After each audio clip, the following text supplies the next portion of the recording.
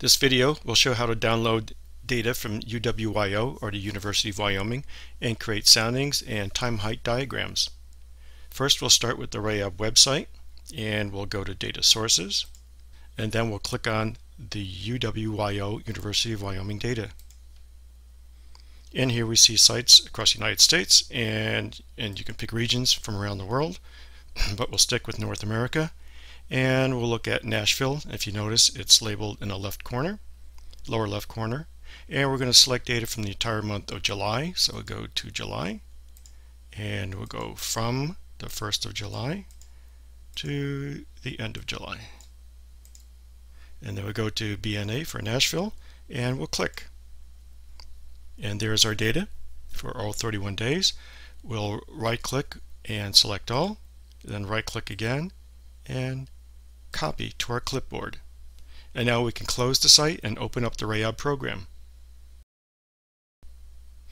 And here we have the blank Skew-T with the RAOB program, and we can just go to the File menu, select New Sounding, and we could use the Clear and Open Freeform editor for copy and paste operations, or we can just use the Edit menu and go straight to the Source Data Editor.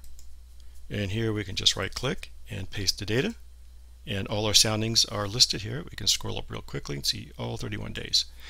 So we just go to File, Save As, and we'll give it a name, UWYO, text, and save. And now we have all our soundings, so just select one for printing, and there's our sounding. And now we can go to the cross section and create a time-height diagram. And to do that, we just go to Displays and select Cross Section.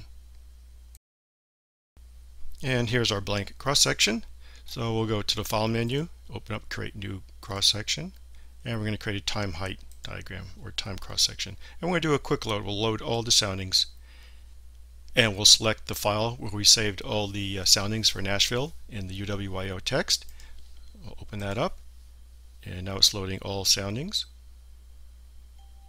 61 of them, and then we'll save and plot, and we'll just call this X for a cross-section. And it's loading and transferring, and there's all 31 days for the month of July. And we can do a quick analysis. We can do wind speed.